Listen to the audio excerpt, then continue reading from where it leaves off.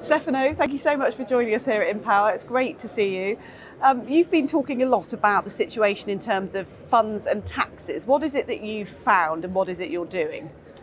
Point is, everybody's concerned about taxation, and the difference between yield and taxation is that you don't want to tax it.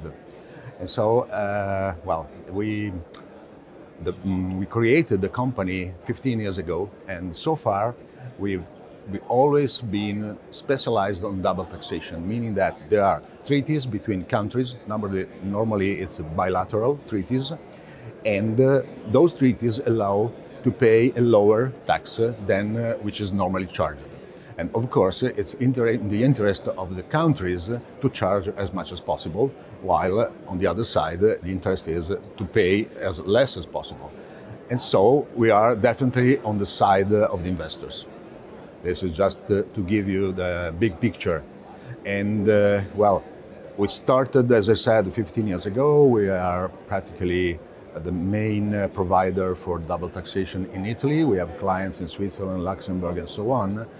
And we are a small company, but we are specialized in this. And so far, we have been pioneering several, let's say, recoveries, several claims. Okay. Our last success was recovering the US double taxation on indirect investments, meaning vehicles like Luxembourg, Ireland, Switzerland, and so on. And you're talking about large sums, aren't you? Yeah, because just to give you an idea, and so far I would like to concentrate on Luxembourg because it's the big part. Well, every year the US pay to Luxembourg Fund, this is an official figure, they pay some $41 billion worth of dividends to Luxembourg.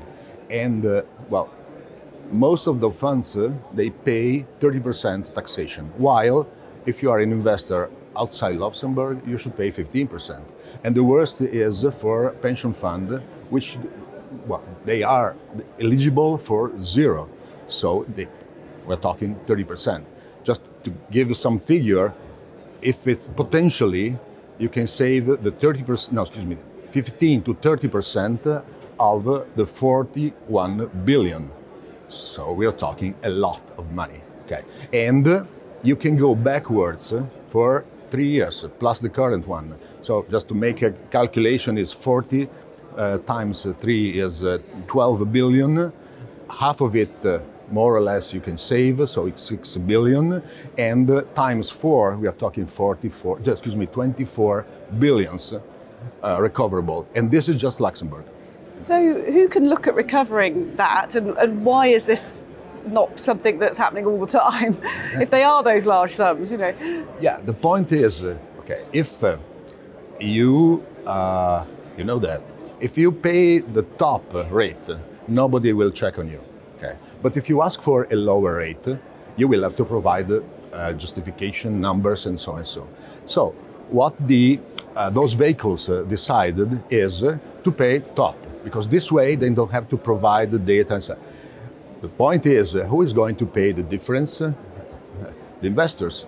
And the investor, normally they don't know about this.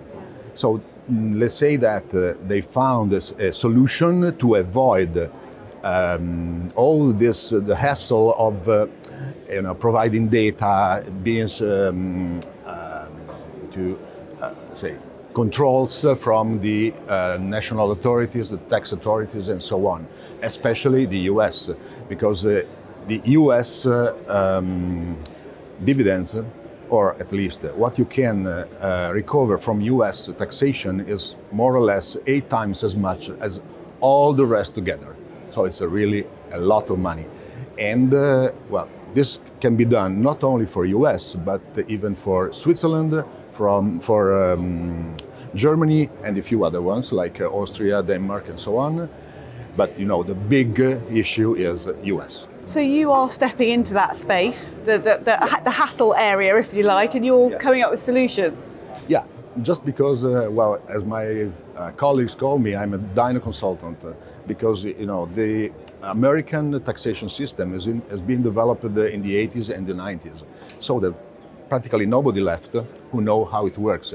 I used to work in a bank early 2000, and I developed the interfaces between that system and the European banking systems. So, well, to the best of my knowledge, it's just myself and 3-4 people in the US who know how they work.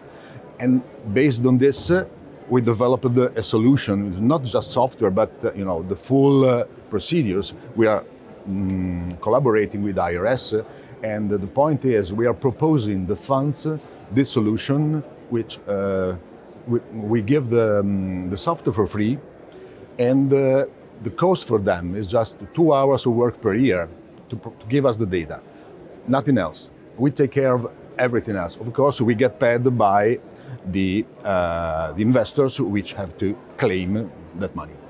That's the point. So Stefano, it sounds like you're coming up with some great solutions.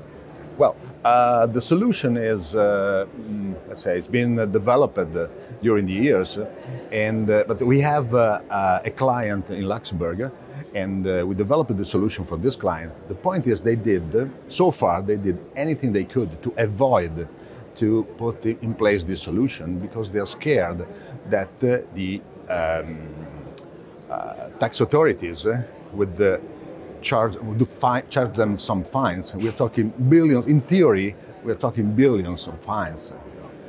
There's a book written by a real expert who says that the total fine per year on this kind of vehicles might be in excess of $80 billion a year. So they're scared. In fact, we're working with IRS to say you cannot charge that kind of fine because you would kill all vehicles. But you could say something, hey, if you implement the solution within a given target date, then we will forget about the fines. Okay, this is the point. But the most difficult part is to convince those vehicles to start implementing this, because, well, again, I'm talking about Luxembourg. They have no experience in providing data, in matching, in reconciliation and stuff like this. So they're scared about that. But the problem is, this is investors' money, okay, in the other countries. Just to give you some example, we now have a Swiss insurance which can recover some 20 million per year. We already have recovered. We are at 7 million right now for Italian pension funds.